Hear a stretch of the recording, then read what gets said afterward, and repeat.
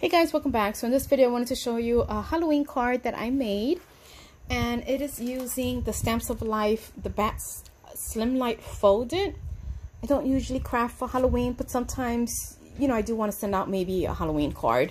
But this is what I used. I thought he was super cute, and I did not make him black though. I did make him sparkly. So this is the card that I made, and I used the glitter cardstock is from Ground Up Creations. Look how sparkly, so cute. So I used the red, and then this is like kind of like a rose gold. So he's a fancy bat. And then I used these stickers from Dollar Tree. The little bones are also from Dollar Tree. I put it like if it was supposed to be like a bow or something. A black flower, and then the skeleton hand, I think it glows in the dark. It's also from Dollar Tree. It says Happy Halloween, and then the inside didn't do anything, and then it has some little googly eyes. Isn't it cute? Look at that. So then I made this to put it inside, and this file is from, I think it's from Scrap Chick. I will put the link in the description bar just to make sure. It was a free download file.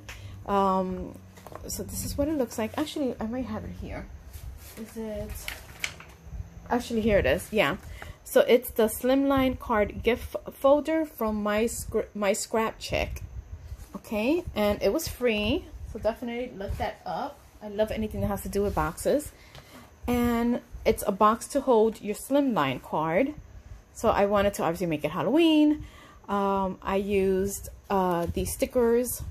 They're not stickers, they're actually cardstock from Dollar Tree. So I fuzzy cut them, put it there. And this black flower is from Heartfelt Creations.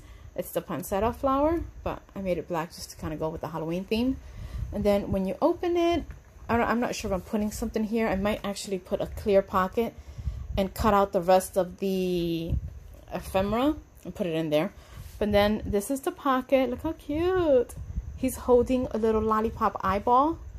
I thought that was cute. And then obviously your Slimline fits perfectly right here in the pocket. You see? And she sticks out a little bit right there, which I don't mind, but obviously if you have a card that it will fit perfectly. And then in the back I did that. I think it came out kind of cute. Again, I don't really do Halloween, but I thought it was kind of cute. And then I put the little legs up there. All right, guys. I will talk to you guys later. Bye.